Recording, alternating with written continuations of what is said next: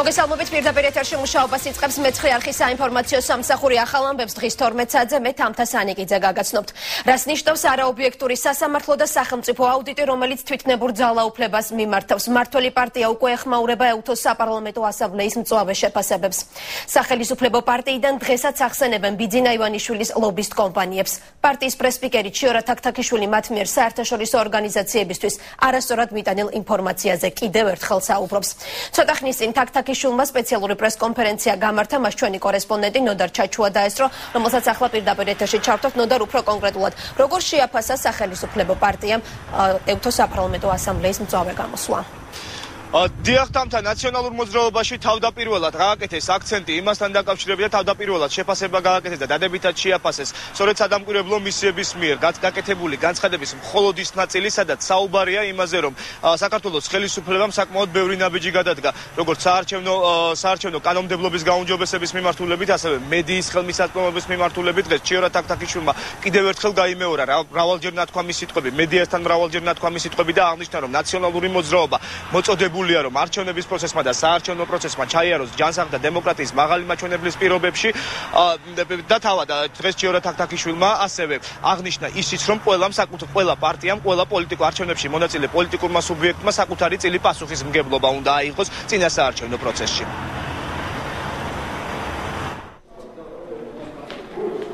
მნიშვნელოვანი არის, რომ ეუთოს საპარლამენტო ასამბლეამ ხაზი გაუსვა იმ წარმატებებს, რომელსაც საქართველოს მიაღწია 2008 წლის არჩევნების შემდგომ, ხაზი გაესვა მთელ რიგ აშკარა ძალისხმევას, რომელიც მიმართული იყო საარჩევნო სიების დაზუსტებისკენ, რომელიც მიმართული იყო წინა საარჩევნო კამპანიის დაფინანსების გამჭვირვალობის უზრუნველსაყოფად და მედიის ხელმისაწვდომობის გასაფართოვებლად ქვეყნის მასშტაბით. ჩვენ მიგვაჩნია, რომ პასუხისმგებლობა გაგვაჩნია იმისთვის, რომ ყველა პოლიტიკურმა პარტიამ არ დავიშურათ ძალისხმევა და დარჩენილი დღეები არჩევნებამდე გამოვიყენოთ იმისთვის, რომ ჩვენი წვლილი შევიტანოთ სამართლიანი და თავისუფალი არჩევნების ჩატარებაში. ამ კომენტარის შემდეგ ჩვენ უკვე ჟურნალისტები დავინტერესდით უკვე შეფასების იმ ნაწილით, სადაც ეუთოს საპარლამენტო ასამბლეა არის საკმაოდ კრიტიკული და საუბრობს კონტროლის პალატის, ყოფილი კონტროლის პალატის, ახლა უკვე სახელმწიფო აუდიტის მიერ, როგორც შეფასებაშია ნათქვამი არანათელი ინსტრუქციებით მოქმედებას და ასევე იმ ნაწილზე, სადაც შემაშფოთებელს უწოდებს თავად სასამართლოს მიერ განხორციელებულ მოქმედებებს. ჩიორა თაქთაქიშვილმა ამ შემთხვევაში ბიძინა ივანიშვილის, კონკრეტულად მას არ უხსენებია ბიძინა ივანიშვილი, თუმცა კონკურენტი პარტიების ლობისტური ორგანიზაციების მიერ მიწოდებული არასწორი ინფორმაცია უწოდა ეუთოს საპარლამენტო ასამბლეის ამ შეფასებას. მნიშვნელოვანი არის და განსაკუთრებული ყურადღება არის გამოსამახულებელი იმ ფაქტზე, რომ კონკრეტულ შემთხვევაში შეიძლება ის ინფორმაცია, რომელიც წარდგენილი არის საერთაშორისო დამკვირვებლებისთვის კონკრეტული პარტიის ლობისტების მიერ არ არის ზუსტი. სწორედ ამ თვალსაზრისით ჩვენთვის მნიშვნელოვანი არის, რომ სახელმწიფო აუდიტის სამსახურმა გააძლიეროს თავისი საქმიანობა, წარმართოს მისი საქმიანობა გამჭვირვალობის მაღალი სტანდარტის ფარგლებში, საკმარისი ინფორმაცია მიაწოდოს ყველა დაინტერესებულ სუბიექტს მისი საქმიანობისათვის.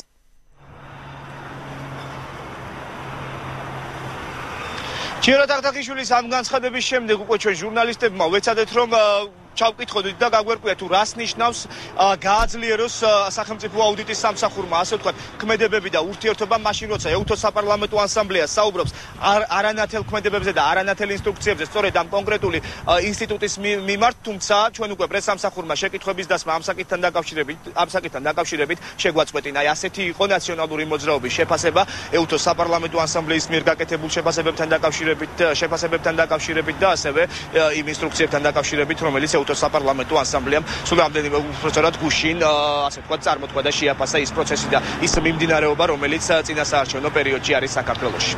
მადლობთ ნოდარ, მმართველი გუნდის შეფასება ნოდარ ჩაჩუამ გაგვაცნო პირდაპირ ეთერში. არ გვინდა ბრმები ვიყოთ და არ დავინახოთ პრობლემები ამ ქვეყანაში. ამ განცხადებით დაასრულა ეუთოს საპარლამენტო ასამბლეამ საქართველოში ვიზიტი. ასამბლეის პრეზიდენტმა და ვიცე-პრეზიდენტმა ბოლოს შეხვედრა პარლამენტის თავმჯდომარესთან გამართეს და ჟურნალისტებთან შემაჯამებელი ბრიფინგი მოაწყვეს. ცოტა ლენინიზმია საარჩევნო კამპანიაში, რომლის მიზანი მტრის განადგურების მცდელობა და არა პროგრამის წარდგენაა. ამ საზოგადოებაში არ არიან მტრები, თქვა ასამბლეის პრეზიდენტმა. ეუთოს დელეგაციამ სახელმწიფოს კონკრეტული ინსტიტუტებიც დაასახელა, რომლებიც მათი აზრით წინასაარჩევნოდ არაობიექტურობით გამოირჩევა. ესენია სასამართლო და სახელმწიფო აუდიტი, რომელიც ასამბლეის შეფასებით არანათელი ინსტრუქციებით მოქმედებს და თვითნებურ ძალაუფლებას მიმართავს. აუდიტის საეჭვო გადაწყვეტილებები, მკაცრი და არაპროპორციული ჯარიმები და მოახლოებული არჩევნების მნიშვნელობა. ეს იყო დელეგაციის ხელმძღვანელთა ძირითადი სასაუბრო თემები. ეუთოს საპარლამენტო ასამბლეის დელეგაცია წინასაარჩევნო გარემოს შესასწავლად თბილისში ორშაბათს ჩამოვიდა. დღეიდან კი ეუთოს მისია საქართველოში საპარლამენტო არჩევნების დაკვირვების მიზნით მუშაობას ოფიციალურად იწყებს. ამ მისიაში 15 ექსპერტი და 28 გრძელვადიანი დამკვირვებელი შევა.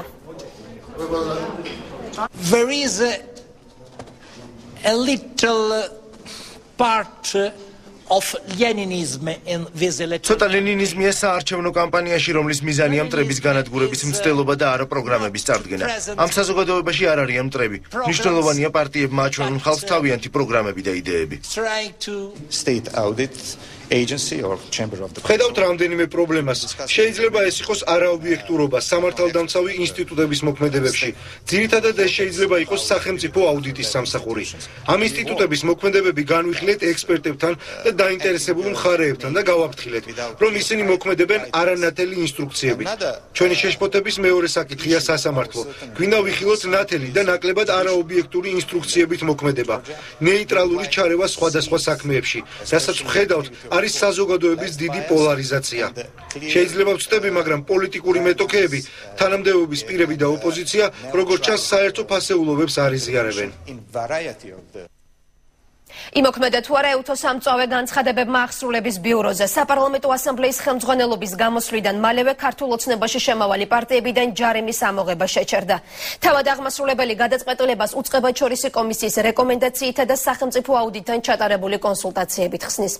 საუბარია იმ ჯარიმის, ანუ 2.899.717 ლარის ამოღებაზე, რომელიც სასამართლომ კოალიციის წევრ სუბიექტებს 27 ივნისს დააკისრა. აღმასრულებლის მიერ გავრცელებულ განცხადებაში თქვამია, რომ ახსრულების ბიურომ კოალიციის ანგარიშების დაყადაღების გარეშე ახსრულება მხოლოდ 122,000 ლარზე განახორციელა, რაც დაკისრებული ჯარიმის მცირე ნაწილია.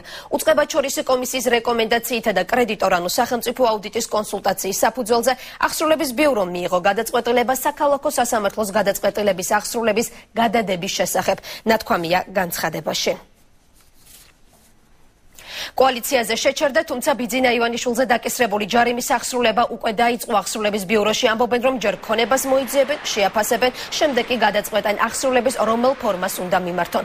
შეგახსენებთ, რომ 11 აგვისტოს ქართული ოცნების ლიდერი უკანონო პოლიტიკური შემოწირულობების გამო ადმინისტრაციულ სამართალდარღვევად მიიჩნიეს და 20.253.827 ლარი დააკისრეს. სახელმწიფო აუდიტის მტკიცებით ივანიშვილმა საკუთარი ანგარიშიდან თანხა გაიტანა და სხვადასხვა პირის გამოყენებით კოალიცია შესწირა. მოგელაძის სამსახური კოალიციის ლიდერს გატანილი თანხის უკან დაბრუნებას თხოვდა. ამ მოთხოვნის არ შესრულების შემდეგ კი აუდიტმა სასამართლოს მიმართა. ამერიკული პეპლის საწინააღმდეგო წამალი ქართული ოცნების წევრებისთვის მიზანმიმართულად არ შეუსხიათ, ასე ეხმაურება უწყებაჩორისი კომისია წალენჯიხის რაიონში მომხდარ ინციდენტს. კომისია განცხადებას ავრცელებს, სადაც წერს, რომ კოალიციის ბრალდება საფუძველს მოკლებულია. სოფლის მეურნეობის სამინისტროს მიერ დაგეგმილი წამლობის შესახებ ადგილობრივი მოსახლეობა წინასწარ იყო გაფრთხილებული. ვიდეო მასალა, რომელიც ქართულმა ოცნებამ კომისიას მიაწოდა, ადასტურებს, რომ წამლობა სავალი გზის მთელ პერიმეტრზე მიმდინარეობდა. იქ არავითარ მიზანმიმართულ შეშხურებას ადგილი არ ქონია. წამლობისას გამოყენებული პრეპარატი კი ადამიანის ჯანმრთელობისთვის უსაფრთხოა. ამავე დროს ადგილობრივი საავადმყოფოების ცნობით მათთვის ამერიკული პეპლების საწინააღმდეგო გაზით მოწამვლის შედეგად არავის მიუმართავს. ნათქვამია უწყებაჩორისი კომისიის მიერ გავრცელებულ განცხადებაში. ანალოგიურ განცხადებას აკეთებს წალენჯიხის გამგებელიც მამუკა ქარდავა, ამბობს, რომ რაიონის სოფლებში შეწამვლა უკვე 1 კვირა მიმდინარეობს. ქართული ოცნების წევრები კი წინასწარ იყვნენ გაფრთხილებულები. თუმცა თვითმხილველები ხვებიან, რომ ისინი არავის გაუფრთხილებია. მათი ინფორმაციით სურსათის უვნებლობის ავტომანქანა წალენჯიხაში ქართული ოცნების მაჟორიტარი დეპუტატობის კანდიდატ გიორგი ნაჭყებიას მანქანას უკან მიხვებოდა. შემდეგ გაჩერდა და ამ მრჩეველთან შეხვედრის დაწყებიდან 10 წუთში მავნე ნივთიერება ჰაერში გაუშვა. ინციდენტის შემდეგ 10-მდე ადამიანს თაობრო სხვევა თვალების და ღებინება აღენიშნებოდა. შეგახსენებთ, რომ წამლის შესხურება გუშინ წალენჯიხის რაიონის სოფელ ჯგალში იმ დროს მოხდა, როდესაც რაიონში ქართული ოცნების მაჟორიტარობის კანდიდატი ადგილობრივ მოსახლეობას ხვდებოდა. ეს იყო ტერიტორია პრაქტიკულად ღია. ღია სივრცე, სადაც ხეები კანტიკ უნდა 1-2 შეიძლება ყოფილიყო, მაგრამ ის ხეები ისეთი კატეგორიას განეკუთვნება ალბათ, რომელთა შეწამლაც კი არ იყო აუცილებელი. ეს დაგეგმილია ერთი კვირა ამაზე მუშაობ, სხვა თემში მორჩენილია, დღეს იყო ჯგალში. სუსტად ეს გამოიწვია, სხვათა შორის არაა მავნებელი, დღეს ტელევიზიასაც გადაიცა სააგენტოს მიერ, ესე იგი მთელი რაიონში იწამლება ეს, რომ ამერიკული პიპელა საბოლოოდ მოვსპოთ. ქალებმა გაიქცენ ამოეფარენ იმას, როგმაც ხვირსაწყლოთი ამოიღო და მე მქონდა საშინელი მომხდაეს და თვალის არეში მხედველობის ორგანოში წვა, საშინელი წვა და ახლაც გრძნობა მას. ნათია მოგელაძემ ნოდარ ხადური დაიბარა. ქართული ოცნების წევრი სახელმწიფო აუდიტში 15 საათზე უნდა მივიდეს. უკვე ცნობილია, რომ ფინანსური მონიტორინგის სამსახურს სურს ინფორმაცია მიიღოს იმ პოლიტიკურ შემოწირულობაზე, რომელიც ხადურმა ქართული ოცნება დემოკრატიული საქართველოს სასარგებლოდ გაიღო. კოალიციის წევრი აუდიტში ადვოკატთან ერთად აპირებს მისვლას. რა მოხდა ახმეტაში და რატომ სცენებს სტუდია GNS-ის ჟურნალისტი და ოპერატორი თავდასხმა გუშინ იმ დროს მოხდა, როდესაც გადამღები ჯგუფი ხეტყის გადამამუშავებელი უკანონო საწარმოს შესახებ მასალას ამზადებდა. ჟურნალისტ ვასილ დაბრუნდაშვილსა და ოპერატორ ბაჩო ბულესკირიას დაბეჟელობები აღენიშნებათ. დაზარალებულები თავდასხმაში საამქროს მეპატრონე მამაშვილს ადანაშაულებენ. ფაქტზე უკვე აღიძრა სისხლის სამართლის საქმე. სტუდია GNS-ის გადამღებ ჯგუფს ახმეტაში ფიზიკურად გაუსწორდნენ. დამტრეულია აპარატურა. მეცხრეართან დაზარალებული ჟურნალისტი ყვება, რომ ხეტყის გადამამუშავებელი საწარმოს შესახებ მასალას იღებდა, რა დროსაც საწარმოს უფროსი იოსებ ჭიჭიაშვილი და მისი ვაჟი თავს დაესხნენ.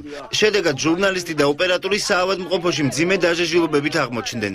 ჩვენი ცნობილი გახდა, რომ არსებობს ამ ქალაქში რამდენიმე უკადოდო საწარმო, სადაც მივიდოდა რომ ხეტყის გადამამუშავება, უკადოდო მოჩეხილი ხეტყის გადამამუშავება და სწორედ ასეთ საწარმოში მივედით ერთგან და ვცდილობდით რომ გავსაუბრებოდით ამ საწარმოს ხელმძღვანელს, բայց ჩვენ დადახვაზე გამოიჩნდა აგრესია, დაიწყო ფიზიკური აგარიშწორება ჩემი ოპერატორის მიმართ, დალეწეს კამერა მთლიანად, დამტრეულია მიკროფონი, გადადგურებული არის აპარატურა.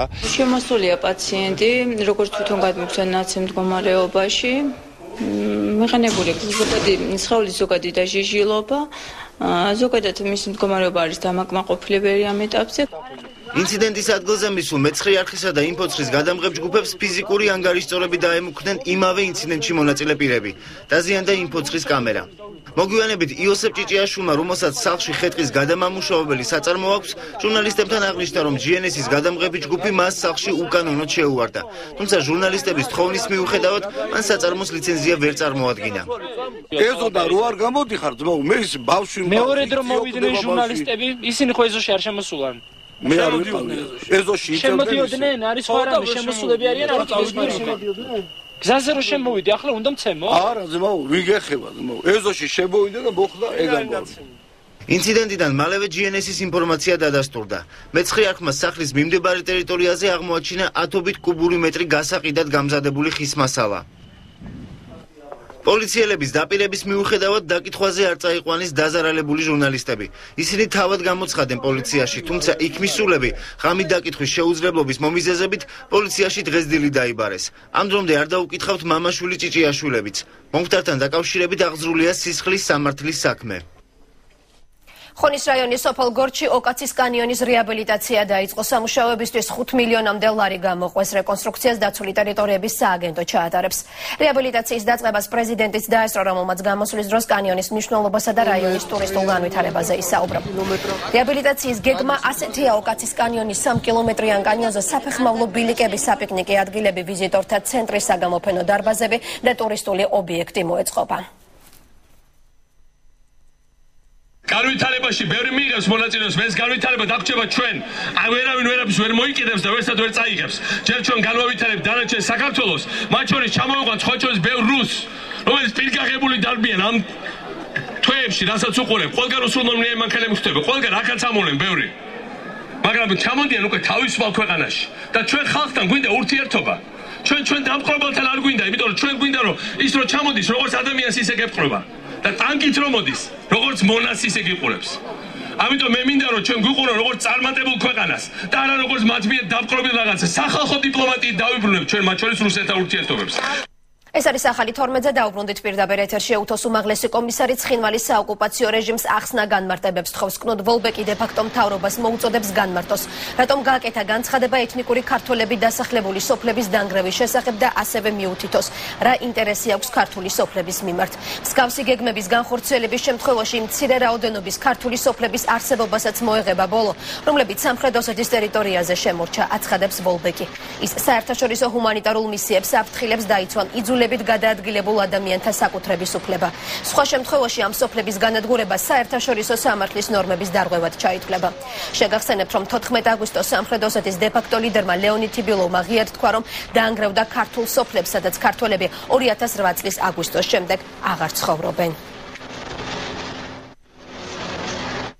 ხმაური იყო ქუთაისში ავტოქარხნის ტერიტორიაზე. გუბა სანიკიძეს, რომელიც ადგილობრივ მოსახლეობასთან იყო შესახვედრად მისული, ბავშვები დაახვედრეს. ბავშვები კი პრეზიდენტის სახელს კანდირებდნენ.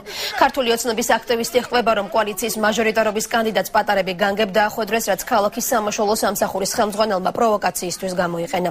ინციდენტის ამსახველი ვიდეო მასალა საინფორმაციო სააგენტო ინფო9-მ გაავრცელა. Bicho, obisine, sabiskiazda gnaza verdi, ra erოვნული ყავს აიტანეს.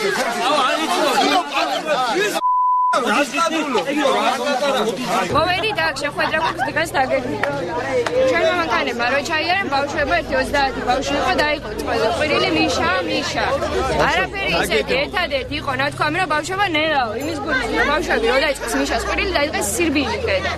მანქანა ან რო დატაკებოდა ან რავი ამ დროს გამოვარდა ვიღაცას არანორმალური თქვენ რას ქვია ჩვენ ბავშვებსო ეგრე კადრებთო ეუნებითო გადი გვერდზეო და რაღაცა ჩვენობაში ვიმყოფებითო და დაიწყეს პირადი შეურაცხყოფები გინებას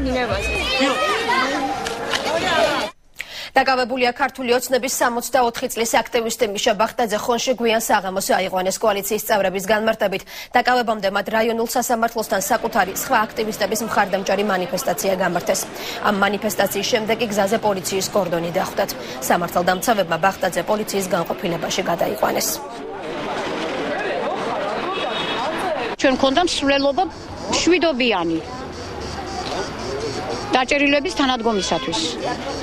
ჩვეულებრივად მივდიოდით, დაგვიჭირეს, დაგვარბიეს, დაიჭირეს აქტივისტი. უბრალოდ მოვდიოდით მშვიდობიანად, დროშებით ჩვენი აქტივისტები და მილიციის შენობასთან გადმოგვიხდნენ იმათი მილიციონერები, ჰქონდათ ცდელობა რომ შიგნით შევეყვანეთ, გვეჯიკავებოდნენ, რაღაც ვიყოჩაღეთ და არ გავატანეთ, მაგრამ ერთი ჩვენი აქტივისტი მოხუცებული კაცი მიშა ბახტაძე შეიყვანეს და ამ წუთასაც ყავთ იქ დაკავებული. ხონში ქართული ოცნების კიდევ ორი აქტივისტი დააკავეს, მათ დაპატიმრებას კოალიციის მაჟორიტარობის კანდიდატი ნიკა სანოძე უკანონოდ მიიჩნევს. განცხადება სანოძემ საგანგებო ბრიფინგზე გააკეთა. კანდიდატის შეფასებით იოსებ სულავასა და კობა კუბლაშვილისთვის 70 დღიანი პატიმრობის მისჯა უსამართლოა. სანოძემ იქვე აღნიშნა, რომ დაკავებულების მხარდასაჭერად ხონის ქუჩებში მსვლელობა და საპროტესტო აქციები იგეგმება. იოსებ სულავა და კობა კუბლაშვილი 2 დღის წინ წვრილმანი ხულიგნობის გამო აიყვანეს. საღამოს საათებში ხდება რეგულარული მიკითხვები ოჯახებში. ღია მუხარები, განსაკუთრებით იმ ადამიანებზე, ვისი ოჯახის წევრებიც მუშაობენ სახელმწიფო სექტორში. განსაკუთრებით იმ ოჯახებზე, ვისაც გააჩნიათ სოციალური დახმარება და საოჯახო დახმარება. ემუქრებიან სამსახურების მოხსნით სოციალური და საოჯახო დახმარების გაუქმებას. ქართული ოცნების კიდევ ერთი აქტივისტი კი 30 დღიანი პატიმრობის შემდეგ უკვე გაათავისუფლეს. გურჯაანის რაიონის სოფელ ვაჩნაძიანში მომხდარი ინციდენტის მონაწილე გიორგი ნატროშვილი უკვე თავისუფალია. ის ამბობს, რომ მის მიმართ ზეწოლას ადგილი არ ჰქონია, თუმცა ერთი თვის განმავლობაში საპყრობილეში დაბანის საშუალებაც კი არ მისცეს. ცნობილი ხდება ისიც, რომ ციხის ადმინისტრაცია ნატროშვილს სრულად არ გადასცემდა იმ პროდუქტს, რომელიც პატიმრისთვის ოჯახის წევრებს მიჰქონდათ. შეგახსენებთ, რომ გიორგი ნატროშვილი გურჯაანში კოალიცია ქართული ოცნების ლიდერის სტუმრობის დროს მომხდარი ინციდენტისას დააკავეს. პარტიის ლიდერის მიმართ შეურაცხმყოფელი განცხადებების გამო ნატროშვილმა ნაციონალური მოძრაობის ერთ-ერთ აქტივის ფიზიკური შეურაცხყოფა მიაყენა. არანაირი ზეწოლას ადგილი არ ქონია. უბრალოდ 31 დღის განმავლობაში არ გამატარეს საერთოდ დაბანის და მარტო გავიყავი საკანში 31 დღის განმავლობაში. საკვები მეტნაკლებად შემოდიოდა, მაგრამ სრულად როგორც გავიგი გარეთ რო გამოვედი და რაც მითხრეს, მაგდენი რამ ნაბილად არ შემოჩნდა. ქართული ოცნების კიდევ ერთი წევრის დაკავება პოლიციისთვის წინააღმდეგობის გაწევის ბრალდებით კასპის საპატრულო პოლიციის თანამშრომლებმა ნიკოლოზ ლაფერაშვილი აიყვანეს. პოლიციელების ჩვენებით ირკვევა, რომ ლაფერაშვილი მანქანას უსაფრთხოების ღვედის გარეშე მართავდა. ამ დარღვევის გამო პოლიციის თანამშრომლებმა შესაბამისი ოქმის შედგენა დაიწყეს, რა დროსაც სამართალდამცველების მტკიცებით ლაფერაშვილმა მათ მიმართ აგრესია გამოხატა და შეურაცხყოფა მიაყენა. ქართულ ოცნებაში კი მიიჩნევენ, რომ ლაფერაშვილის დაკავება პოლიტიკური ნიშნით მოხდა. ასევე საეჭვო არის ის ფაქტიც, რომ საპატრულო პოლიციის ეკიპაჟი ლაფერაშვილის დაკავების მომენტში 2 ადამიანის ნაცვლად 4 პოლიციელისგან შედგებოდა. დაკავებული სასამართლო პროცესი დღის განმავლობაში უნდა გაიმართოს. გააჩერეს, რადგან როგორც ჩანს ღვედი არ ეკეთა, მან აღიარა ღვედი არ ეკეთა და კვლავ სტილობიანად უთხრა, რომ შეევსოთ ეს, ასე ვთქვათ, დაეჯარიმებინათ და როგორც ჩანს მას იწვევდნენ სხვადასხვაგვარ პროვოკაციაზე, როცა ეს არ გაუვიდათ, ის ოქმი მაშინვე არც შეუთავაზე, არც გაუფორმებიათ, ის პირდაპირ ბორკილებით დააკავეს და 3 საათი ყავდათ გადამალული. ნიკოლოზ ლაფერაშვილი განთავსებულია გორის დროებითი მოსთავსების იზოლატორში, მის მიერ შედგენილია სამართალდარღვევის ოქმი 173 მუხლით, ანუ პოლიციისთვის წინააღმდეგობის გაწევით. როგორც თვითონ გადმომცემს, დარღვევებს ჰქონდა ადგილი მისი დაკავების დროს, შემდეგ გადაყვანის დროს. აქცია პრეზიდენტის რეზიდენციასთან სტუდენტების საინიციატივო ჯგუფი ამ წუთებში დასაქმების საზაფხულო პროგრამას აპროტესტებს. ახალგაზრდები ამბობენ, რომ პროგრამა რეალურად ამ მრჩევლების მოსყიდვა და სტუდენტებს ხელისუფლება ხმებისათვის იყენებს. ჩვენი კორესპონდენტი გვანცა პაპავაძე ესწრება ახლა რეზიდენციასთან მიმდინარე საპროტესტო აქციას. გვანცა, უფრო კონკრეტულად, რა პრეტენზიები აქვთ რეზიდენციასთან მყოფ ახალგაზრდებს? ჩვენ არ ვიყიდებით ამ სახელწოდების აქციას. სტუდენტთა საინიციატივო ჯგუფის წევრები ამ წუთებში პრეზიდენტის რეზიდენციის წინ მართავენ. სტუდენტების საზაფხულო დასაქმების პროგრამას აპროტესტებენ. მათი თქმით, აღნიშნული პროექტი ხელისუფლებამ წინასაარჩევნო ხმების მოსაზიდად განგებ-დაგეგმა და ეს ყველაფერი პრეზიდენტმა თავის გუშინდელ გამოსვლაში ანაკლიაში თავად დაადასტურა. უფრო ცვლად დღევანდელი შეკრების შესახებ ჩვენ სტუდენტთა საინიციატივო ჯგუფის ხელმძღვანელი ალექსანდრე კობაიძე გეტყვის. ალექსანდრე, რა მიზანს ემსახურება თქვენი აქცია და რას მოითხოვთ კონკრეტულად? ჩვენი პროგნოზი გამართა იმასთან დაკავშირებით, რომ სამერჯობი იყო ნაციონალური მოძრაობის წინასაარჩევნო კამპანია და მით უმეტეს გუშინ დაადასტურა ბატონმა პრეზიდენტმა, როდესაც მიუთითა, რომ თურმე მტრის ოცნება არ უნდა იქნებოდა და ჩვენი ხელისუფლებაში ყოფნა უნდა განხორციელდეს. სწორედ ეს მიუთითებს იმისკენ, რომ ეს არის აშკარად უხეში ჩარევა სტუდენტების უფლებების დარღვევა. იქნა გამომდინარე, რომ ჩვენ სტუდენტებს თავად გაგვაჩნია, ჩვენ თვითონ გამსავსოთ თუ რომელი პოლიტიკური შეხედულება უნდა ქონდეს და რომელი საიდან უნდა ვახდენოს ანუ აბსტრაგირებას, ესე რომ ვთქვათ და მით უმეტეს ჩვენ არავითარ შემთხვევაში ის სტატუსი, რომელიც გვაქვს სტუდენტებს, არავის მიცემთ ამის უგულებელ ყოფას. იქნა გამომდინარე, რომ ეს სტუდენტის სტატუსი მთელ მსოფლიოში არის ის, რომ სტუდენტი არის თავისუფალი და თავად უნდა განსაზღვროს თუ რომელი პოლიტიკური წარსულის მატარებელია თუ ასე შემდეგ, რა შეხედულება აქვს ზოგადად თუ რა პოლიტიკის მატარებელია. ასე რომ ჩვენ თვითონ თავად გავსაზღვრო და არ გვჭირდება არავის დირექტივა, მით უმეტეს პრეზიდენტის დირექტივა, რომ ჩვენ უნდა მოგხსნათ მათ. ეს არის უხეში ჩარევა და უხეში ჩვენი უგულებას ყოფა, ჩვენი უფლებების და ჩვენ არ დაუშვებთ ამას და ყოველთვის გავაპროტესტებთ ასეთ უგუნურ ფაქტს. დიდი მადლობა.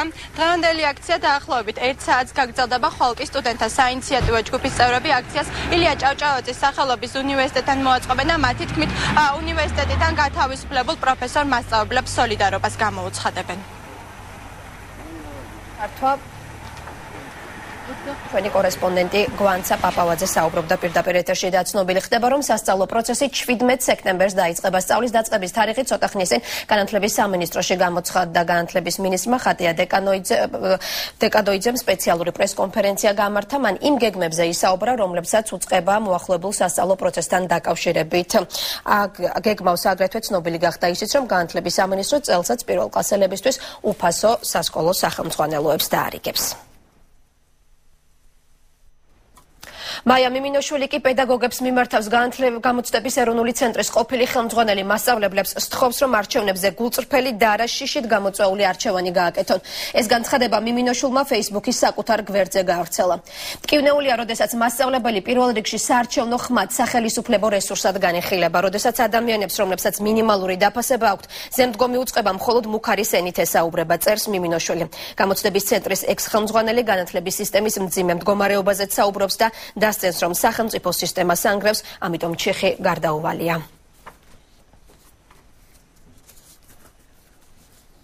ეს არის ახალი 12-ზე დაუბრუნდით პირდაპირ ეთერში მოსახლეობის პროტესტი ჭიათურის რაიონში სოფელ ბუნიკაურის მოსახლეობამ სოფლისკენ მიმავალი გზა გადაკეტა.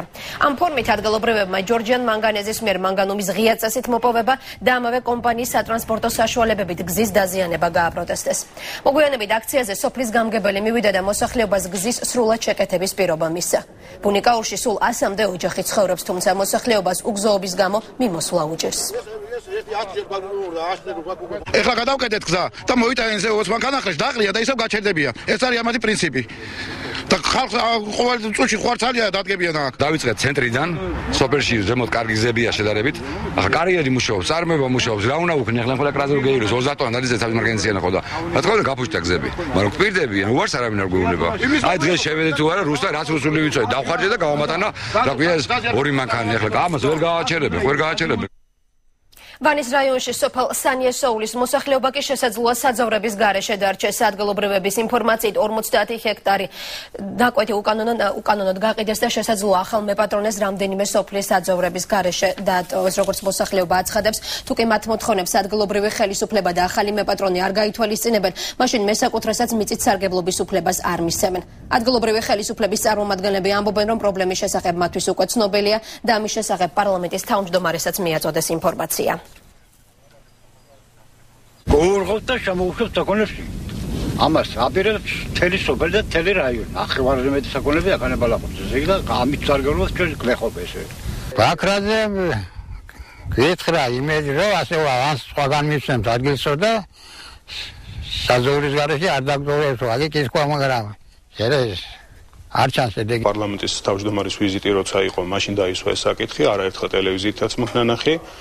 ვიცი რომ რამოდენიმე სასამართლოც არის გამართული ამასთან დაკავშირებით. მე ხო კომენტარს რამდენად კანონიერად მოხდა თუ არ მოხდა კანონიერად, ამაზე ვერ გავაკეთებ, იმიტომ რომ სასამართლო განხილვის საგანია და შესაბამისად მე იურისტი ვარ და მე არ მივცემ თავს უფლებას რომ სასამართლოზე მაღლა დავაყენო საკუთარი თავი.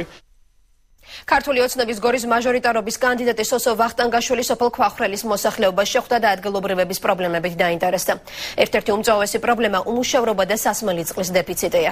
ვახტანგაშვილი ქვახრელში ყოფნის დროს ჯანეზაშვილების სოციალურად დაუცველ ოჯახსაც ესტუმრა.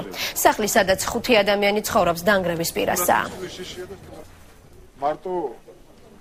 თუ ყველაფერი გვიჭირდას რა არის აქ კარგი. 1 მილიარდი სოფელში წყალი ჭებით გამოვდივართ. არა გვაქვს. გაზი გვინდა, გაზი არ არის. აბა რა გავაკეთოთ სხვა აბა. პენსიებს მოუმატა, ფასებსაც მოუმატა. ვერაფერს ვერ ავყიდულობ. სააკაშვილის განცხადებით სიღარიბე არის დაძლეული, მაგრამ ზაქრო ჯანეზაშვილის ოჯახი და არა მხოლოდ მისი ოჯახი საპირისპიროს გვიჩვენებს ყველა ჩვენთაგას. არც სოციალური დახმარება აქვს ამ ადამიანს, ან აგენტი, რომელიც აქ იყო მოსული, რა დაინახა აქ ისეთი, რომ დაუშვათ ქულები არ დაწერა საკმარისი იმისათვის, რომ ამ ოჯახს ქონოდა ნორმალური არსებობის საშუალება. დაინგრა წმები, როგორც გაეცა წვენს ოჯახში წვენსა. ვერა იმის საშუალება არ მაქვს, რომ გავაკეთო რაღაცა, რომ ცოტა დავამსგავსო სახს. არაფერის საშუალება მე არ მაქვს. მთავრობის ინიციატივით ჩავყურძენზე ფასი 10 თეთრამდე გაიზრდება. ეს ინიციატივა ვანომერაბიშვილმა დაბაწნორში გლეხებს თავად გააცნო. ცნობილი გახდა ისიც, რომ კახეთის რეგიონში 55 ყურძნის ჩამბარებელი პუნქტი გაიხსნება. პრემიერი გლეხებს იმასაც დაფირდა, რომ კომპანიები დაზიანებულ ყურძენს შეისყიდიან. მოგვიანებით ვანომერაბიშვილმა გლეხებთან ერთად მონაწილეობა რთველის კრეფაშიც მიიღო. მალევე ბაყურციხეში სადრენაჟო სისტემა დაათვალიერა. დრენაჟით 500 ჰექტარზე სასოფლო სავარგულე მიწების დაშრობა მოხერხდება. ჩვენ მოგეხმარებით, ჩვენ აუდიტები დავიწყეთ მიღება დაზიანებული ყურძენის. ეხლა ამას ჩვენ ღვინოთ ვერ დავაყენებთ, იცით, ამით ჩვენ ახლა სპირტს გამოვხდით იმით და ასე ვთქვათ, ამას ცალკე ვიბარებთ. ამიტომ რამოდენიმე ქარხანა უკვე დაიწყო და გახსნილია და უკვე ღებულობს აქვე გურჯაანში, საგარეჯოში უკვე ღებულობენ ამ დაზიანებულ ყურძენს და ის ცალკე გადავა და ის ცალკე ხარისხის 40 თეთრი და არის წითელზე და 35 თეთრ. დისკოთეკები და ღამის გართობა პრეზიდენტის განცხადების შემდეგ სპორტისა და ახალგაზრდობის საქმეთა მინისტრმა ზესტაფონსა და გორში ახალგაზრდებს უფასო დისკოთეკები მოუწყო. მართალია ამ დისკოთეკაზე ახალგაზრდების ნაკლებობა იყო, თუმცა ელექტრონულ მუსიკაზე უფროსებიც კარგად გაერთნენ. გორსა და ზესტაფონამდე დისკოთეკებზე პრეზიდენტმა ღიადი საუბრა. მიხეილ სააკაშვილმა სამერჯობში დასაქმებული სტუდენტები 100 წლის შემდეგ დისკოთეკაზე ანაკლიის პლაჟზე დაპატიჟა. 150 წლის შემდეგ არ დაგპირდებით, მაგრამ 100 წლის შემდეგ დისკოტეკაზე აქანაკლია შევხვდებით აუცილებლად. თუ პრეზიდენტი დისკოტეკაზე სამერჯობში დასაქმებულ სტუდენტებს 100 წლის შემდეგ ანაკლის პლაჟზე ეპატიჟება, ლადო ვარძელაშვილმა გორელები დისკოტეკაზე უკვე დაპატიჟა.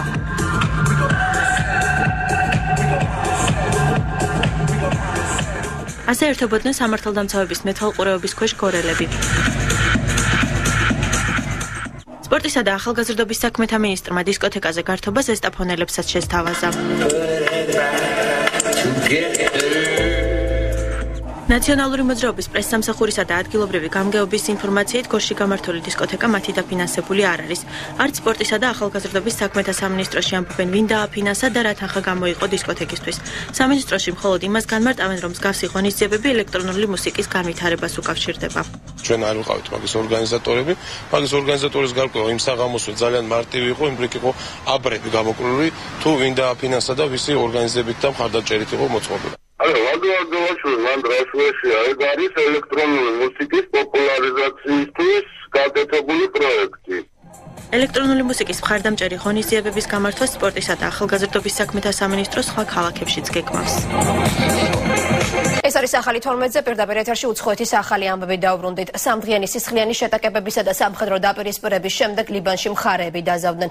ნაუმარ ქალაქ ტრიპოლიში შეარაღებული ძალების მძიმე ტექნიკაა შესული და წესრიგის აღდგენას ცდილობს. ცეცხლის შეწყვეტის მიუხედავად ქალაქში სროლის ხმა მაინც ისმის. ტრიპოლის ქუჩებში ლიბანელი ჯარისკაცები პატრულირებენ. დაპირისპირებულ მხარეებს შორის სამხედროები ჩადგნენ. ბაშარ ასადის მომხრე ალავიტებმა და მოწინააღმდეგე სუნიტებმა ცეცხლის შეწყვეტის შეთანხმება საღამოს 17 საათსა და 30 წუთზე მიაღწიეს. შეთანხმების მიუხედავად ქალაქში სნაიპერული ბრძოლები მაინც გრძელდება. ბოლო მონაცემებით კონფლიქტის შედეგად 12 ადამიანი დაიღუპა. ტრიპოლში შიშობენ, რომ ზავი მყიფეა და საბრძოლო მოქმედებები განახლდება. ჩვენ მოვითხოთ მშვიდობას, არ გვინდა ომი. მშვიდობიანი ცხოვრება და მუშაობა გსურს. მე მაღაზია მაქვს და მუშაობა მინდა, არ მინდა პრობლემები. ლიბანელები მშვიდობის მოყვარე ხალხი ვართ. ლიბანში სიდიდით მეორე ქალაქ ტრიპოლში შეტაკებების შედეგად რამდენიმე საცხოვრებელი სახლი დაინგრა. კონფლიქტის ესკალაციაში მოსახლეობა მთავრობას ადანაშაულებს. ტრიპოლელების განცხადებით საბრძოლო მოქმედებების შესაჩერებლად ჯარმა არაფერი იღონა. შიიტებმა ჩვენ სახლებს ცეცხლი გაუხსნეს, ჭურვებსაც ისროდნენ. აფეთქება ჩემს სახლთან ახლოს მოხდა. ჩვენთან ლიბანის არმიის ოფიცრები მოვიდნენ. მათთან დავიჭივლეთ, უამბეთ თუ რა ჩაიდინეს შიიტებმა მუსულმანთა დღესასწაულის დროს. ჯარისკაცებმა ყურადღება არ მოგვაქციეს, სახელმწიფოს და არმიას ჩვენი გასაჭირი არ აწუხებს. მეოცე საუკუნის 70-იანი წლების ლიბანში სამოქალაქო ომმა 15 წელს გასტანა. მაშინ ერთმანეთს სუნიტები, შიიტები და ქრისტიანები დაუპირისპირდნენ. კონფლიქტს 150,000-ზე მეტი ადამიანი ემსხვერპლ. გაერო ირანს ასადის რეჟიმის შეერაღება შეადანაშაულებს. ამ ბრალდებებმა ნიუ-იორკში უშიშროების საბჭოს ხდომაზე გაიჟღერა. თეირანი კატეგორიულად ეწინააღმდეგება გაეროს იმ რეზოლუციას, რომელიც ირანს იარაღის ექსპორტს უკრძალავს და უშიშროების საბჭოს აძლევს უფლებას, რომ დიპლომატიური და ეკონომიკური სანქციები ამოქმედოს. დოკუმენტი გაეროს სამხედრო ინტერვენციის შესაძლებლობასაც უტოვებს. გაეროს უშიშროების საბჭოს წევრებმა სირიაში შექმნილი ჰუმანიტარული სიტუაცია მწვავედ შეაფასეს და ძალადობის ზრდის გამო შეშფოთება გამოთქვეს. ქალებისა და ბავშვებისთვის ჰუმანიტარული დახმარების გზების მოსაძებნად გასულ კვირას სირიასა და ლიბანში ვიმყოფებოდი. ბოლოს მარტში ჩემი ვიზიტის შემდეგ ჰუმანიტარული სიტუაცია მკვეთრად გაუარესდა.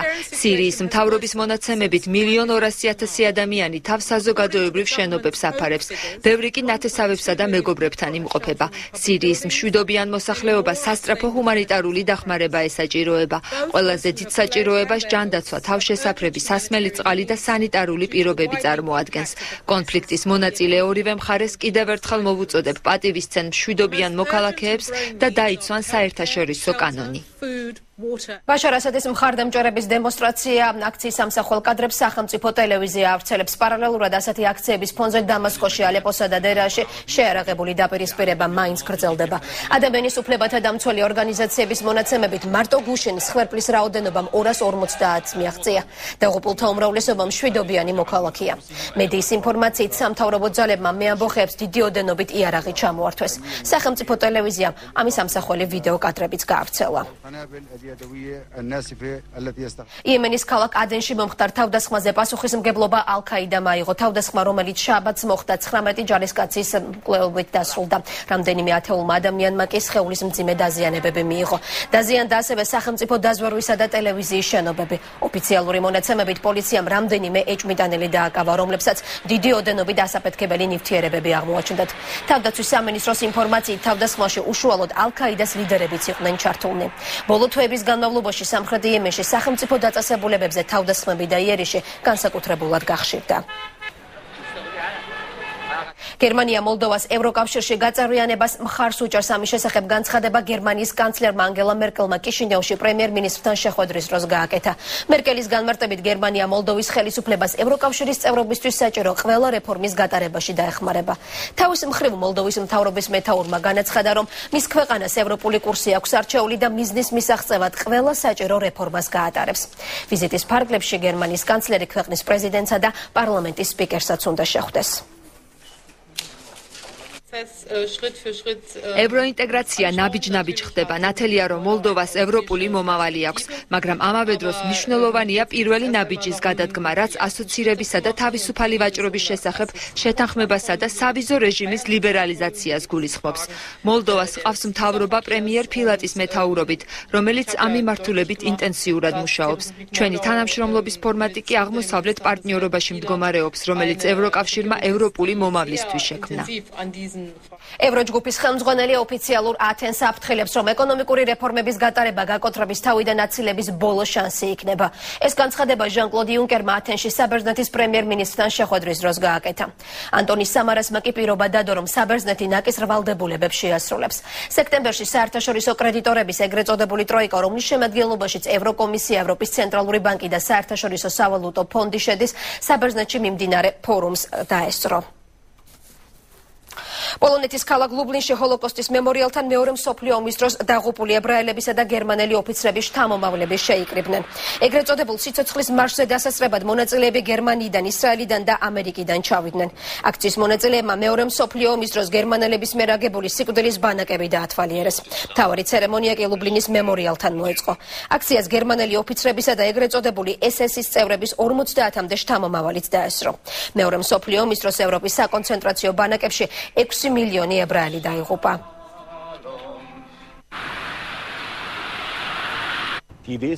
იდეა 2007 წელს დაიბადა. ჩვენი ქალაქიდან ვართ, რომელმაც ნაციონალ-სოციალიზმს დიდი სამსახური გაუწია. ამ ქალაქში ჰოლოკოსტის დროს 300-მდე ჯალათი მოქმედებდა. მათ შორის თეოდორ დანეკერი უნდა გამოვყოთ, რომელიც ადოლფ ეიხმანის მარჯვენა ხელი იყო. მთავარი პასუხისმგებლობა ებრაელების დეპორტაციაში სწორედ მათ ეკისრებათ. თავიდან აღშფოთდი, მაგრამ მერე ვიფიქრე განა ვინ ვარ, რომ ეს ხალხი განვსაჯო. ესენი მათი შთამომავლები არიან. მე მათ გადავეხვიე და პატიება ვთხოვე, რომ მათზე გავბრაზდი. გერმანელ ხალხს უნდა ვაპატიოთ. საზარელი შემთხვევა მოხდა ნიუ-ჯერსიში, ქალაქ კამდენში. დედამ 2 წლის შვილი მოკლა, შემდეგ კი სამზარეულო დანით თავი მოიკლა. 33 წლის შევონ ტომასმა თვითმკვლელობამდე პოლიცია გამოიძახა. სამართალდამცველებმა ბავშვის მოკვეთილი თავი საყინულეში იპოვეს.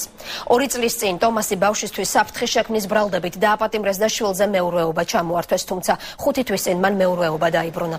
გამოძიება მკვლელობის მოტივად ფსიქოლოგიურ პრობლემებს განიხილავს. 4 ადამიანი დაიღუპა, 3 კი მძიმე დაშავდა კენიაში ავიაკატასტროფის შედეგად. ორძრავიანი მცირე ზომის სამგზავრო თვითმფრინავი, რომლის ბორძეც 11 ტურისტი იმყოფებოდა, 1 კილომეტრის სიმაღლიდან ცნობილ მასაი მარას ნაკრძალში ჩამოვარდა. დაღუპულთა შორის 2 გერმანელი ტურისტია. ავიაკატასტროფას 2 კენიელი პილოტიც შეეწირა.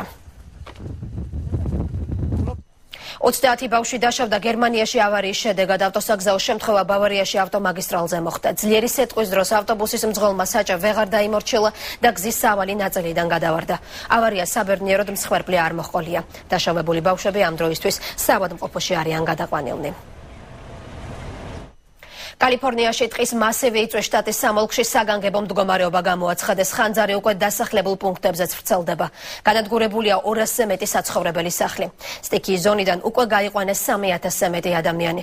ხანძრის ჩაქრობას მეხანძრები ამ დრომდე უშედეგოდ ცდილობენ. მსხვერპლის შესახებ ინფორმაცია არ ვრცელდება, ცნობილია მხოლოდ ის, რომ დაშავებულია რამდენიმე მეხანძრე. იტალიაში კი რეკორდული სიცხეა, ჰაერის ტემპერატურა +40 გრადუს აჭარბებს უჩვეულო სიცხეა, რომშიც ტურისტები შადრევანებში გრილდებიან. მკვეთრად გაიზარდა მოთხოვნა გამაგრებულ სასმელებსა და ნაყინზეც მეტეოროლოგების პროგნოზით სიცხე კვირის ბოლომდე შენარჩუნდება. ორშაბათიდან კი ტემპერატურა 7 ან 8 გრადუსით დაიკლებს.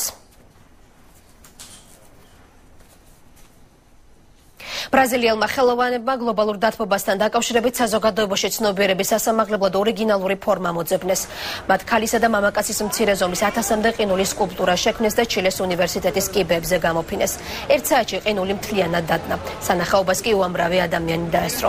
სკულპტურების დამზადება სულ 10 დღე დასჭირდა. მათ შექმნაში იდეის ავტორებს 2 თანაშემწე და რამდენიმე მოხალისე ეხმარებოდათ. ეს ყველაფერი თავიდან თითქოს ერთიან მონუმენტად ჩავიფიქრე, თუმცა მათი მრავალმხრივი აღქმა შესაძლებელი. სკულპტურებს ყველა თავისებურად ხედავს.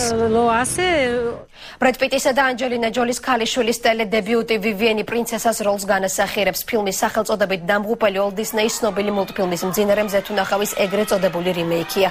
ანჯელინა ჯოლი ჯედოქარს განასახიერებს. კინოპროექტით მხატვარი რობერტ სტრომბერგი არის დაინტერესებული. სწორედ სტრომბერგი გახლავთ ფილმების ავატარი და ალისა საოცნებათა ქვეყანაში დამდგმელი მხატვარი. კინომოყვარულებს პრემიერა 2014 წლის მარტში ელოდებათ. სკანდალი ბრიტანულ სამეფო ოჯახში ინტერნეტში უელსის პრინცის შიშველი ფოტოები გავრცელდა. ბავშვების მეგობართან ერთად პრინცი ჰარი ლას-ვეგასში ისვენებდა. სამეფო დასვენების სამსახვალ ფოტომასალასთან ერთად ინტერნეტში ვიდეო კადრებიც არის გავრცელებული. ირკვევა, რომ პრინცმა და მისმა მეგობარმა ბილიარდი ითამაშეს და ნიზლავი გაშიშვლება იყო. ჰარიმ თამაში წააგო და იძულებული გახდა, რომ სამოსი გაეხადა. სამეფო ოჯახს ამ ვიდეო კადრებთან დაკავშირებით ჯერ კომენტარი არ გავრცელებია. ახალი 12-ზე ამით დასრულებულია. მე დროებით დაგემშვიდობებით. დღის სხვა ახალი ამბებით ერთმანეთს უკეთ 15 საათზე ვხვდებით.